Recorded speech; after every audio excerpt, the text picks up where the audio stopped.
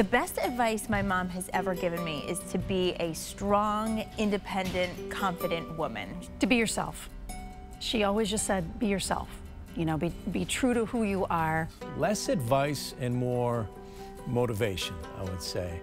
Constant everyday motivation, whether it's a good day or a bad day, she's always there. So I would say consistent, enduring inspiration and motivation.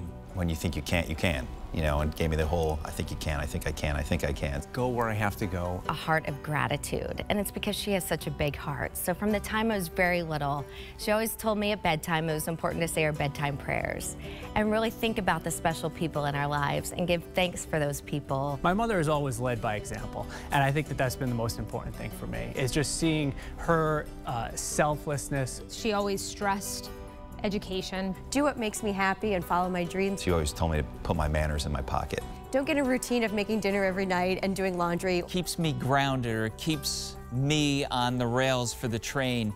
She always has a saying that in the toughest times, this too will pass. So again, with that positive theme. Spend the time with your kids when they're young. To really enjoy it. To clean up my room. Oh, and don't embarrass the family name.